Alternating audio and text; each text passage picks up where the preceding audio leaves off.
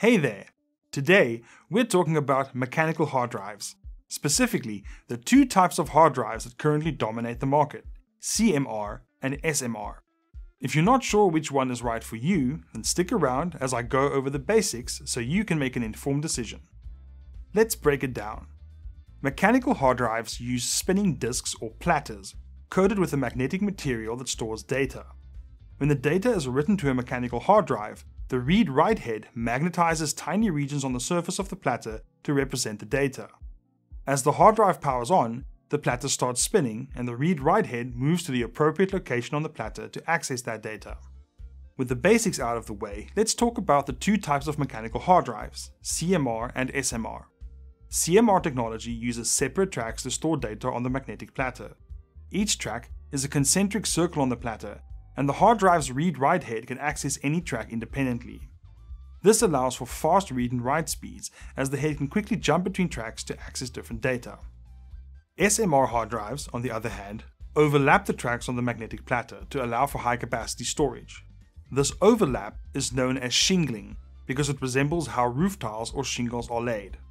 To write data to an SMR hard drive, the head must first erase the existing data in the overlapping track, which is slower than writing to a CMR drive.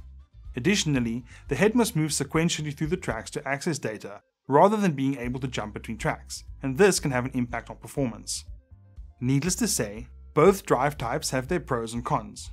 CMR hard drives allow the read-write head to quickly jump between tracks, which can improve transfer rates compared to other types of hard drives. Plus, CMR hard drives are well suited for tasks requiring fast data access, such as gaming, video editing, and data transfer. On the other hand, SMR hard drives typically have higher storage capacities than CMR drives of the same size, making them a good choice for users who need a lot of storage. So which type of hard drive is better for your specific use case? Well, it ultimately depends on your specific needs and priorities. If you want fast read-write speeds for tasks like gaming or video editing, a CMR drive might be the best choice for you. If you need a lot of storage space for large media collections or backup purposes, then an SMR drive may be the way to go. Or at least that would have been the case if SSDs didn't exist. I can't really recommend using any mechanical drive for gaming or video editing these days, but if you care about speed on your mechanical drive, CMR is still the snappiest choice. It's also worth noting that there's a third type of hard drive technology called PMR, or perpendicular magnetic recording. PMR drives are like the middle ground between CMR and SMR drives, offering higher data density and more storage capacity than CMR, but faster read and write speeds than SMR.